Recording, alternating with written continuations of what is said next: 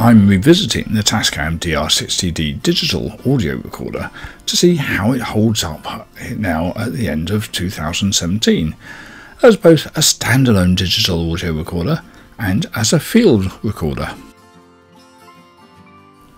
Hi, I'm Tim Frost, and a while ago I was looking for a way of streamlining the audio recording from my video setup.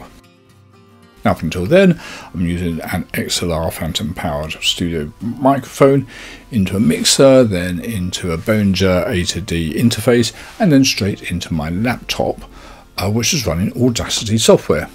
Now that all runs very nicely, but it's not really a very neat and tidy solution. So I looked around for a standalone recorder that had all that functionality I needed, the XLRs and the phantom powered, and would streamline the operation. I was looking around the $200 level, and there aren't many recorders out there that come without microphones. Those with are things like the TASCAM DR40 and the Zoom H, which are good recording systems. They're portable, you've got the mics, they do indeed have XLR inputs. But I was looking for something a little more standalone that maybe had physical controls and also had that little bit of extra functionality. If you haven't come across the DR60D in detail, it's an SD card based 4-channel digital audio recorder.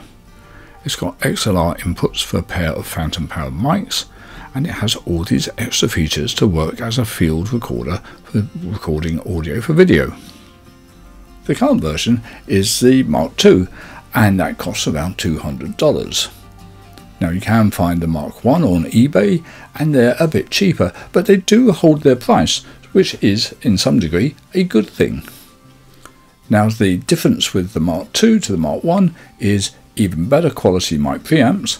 The Mark I is good, the Mark II is even better, and some extra functionality on the software.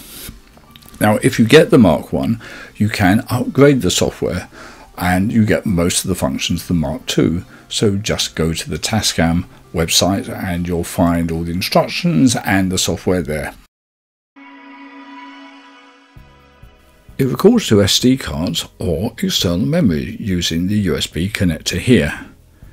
You can use up to 32 gig cards, and I always use class 10 just to be on the safe side, and anyway, they're cheap enough nowadays.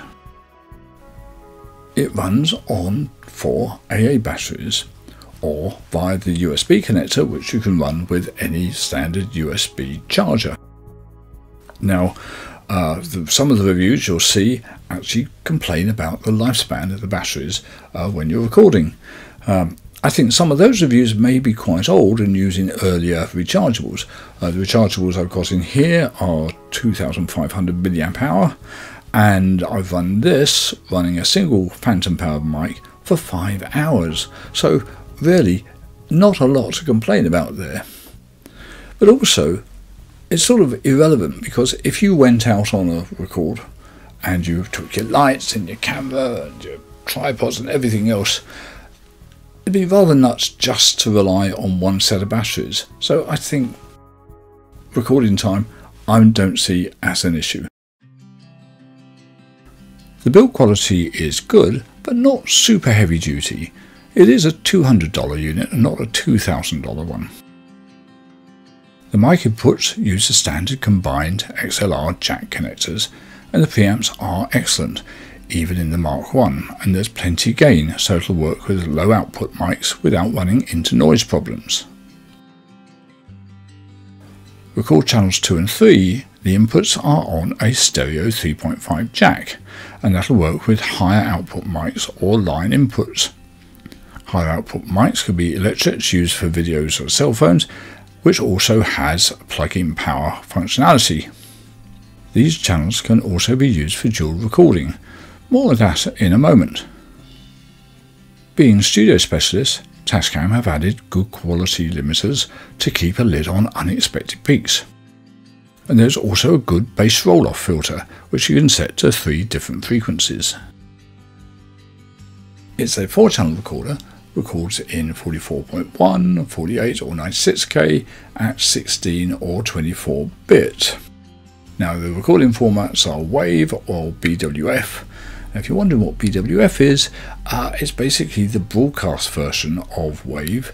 Exactly the same file, except it carries a little extra data on the files. Now the recording time is going to be pretty good. If you've got a 32 gig card and you're recording at the basic stereo 44.1 16-bit, you're going to get 50 hours, 50 hours on a single card. Going to the highest possible standard, 4-channel, 96K 24-bit, that comes down to a miserly 5 hours per card. So recording time, not really a problem. By the way, it doesn't record MP3. It's a semi-pro unit. Why would you?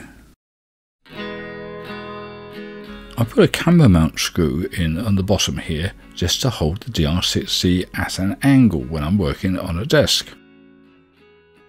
To record, I plug the mic in, select phantom power and adjust the levels. There are peak lights and a readout of the actual peak levels. Press record to arm the recorder and press again to go into record. Press record again if you want to pause and hit stop to finish.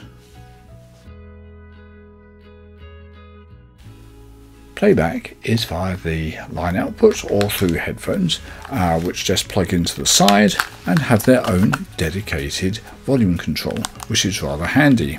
I found the actual playback control a wee bit hidden. You have to use the fast forward or fast rewind to choose the file that you want on the screen, and then you hit play to listen to it. What I really like about the DR60 is the physical interface with real buttons and switches. The setup is done through the screen, controlled by this data wheel. None of the functions are that deeply hidden, so it is pretty quick to set up. So that's all great as a standalone recorder, but remember the DR60 was built from the ground up as a field recorder to go with your video. So let's connect it all up and see how that works. It's got standard camera 1/4 inch screws top and bottom, so it can go between the base of the camera and your tripod.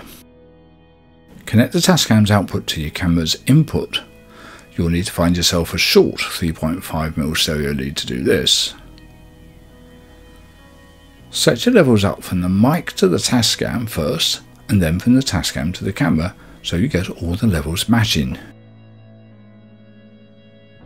I've set the TASCAM up to put a slate tone on when you start recording and when you stop recording, and that goes on to both the TASCAM and the camera. So this makes it very easy to sync the audio to the video when you come to post-production.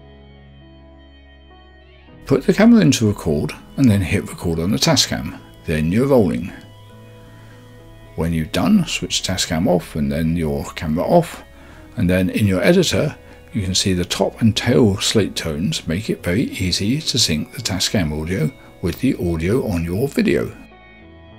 So that's the basics, but there are a few more interesting little features built in here designed specifically for the videographer. There's a simple mixer, and there is of course the limiters and the low frequency roll off. There's also MS mode, which is mid-side if you want to go down that rather fancy recording route. But perhaps the neat little secret that TASCAM have put in here is dual recording, which makes the most of the 4-channel recordability of the DR60D. The TASCAM records a duplicate of your audio on the second pair of channels, but you set these at a lower record level. So if your sound gets unexpectedly loud, a loud plane or a shout, this backup track gives you an undistorted safety copy. And that's a real confidence boost when you're working out and about. So how does the DR60 hold up, having been on the market for 5 years? Well, the electronics quality is high, as is the sound quality, and you have the professional inputs, XLRs with phantom powering, and physical controls. And the build quality is more than good enough. At this price point, it's rather unique, with the format that can be used as a standalone recorder or easily mounted on a camera system. So if you do want to move up, this is a really good starting point, both as a standalone recorder and a field recorder that has all the functionalities that you're going to need. If you want to go better, then you've really got to spend twice as much and go to things like the Zoom F-Series or the bigger TASCAMs. So for its quality and functionality, and its physical controls, and its professional inputs and outputs, the DR60 really gets my vote. If you found this review useful, give it a like, and why not subscribe for more video hardware coverage and of course video editing tutorials.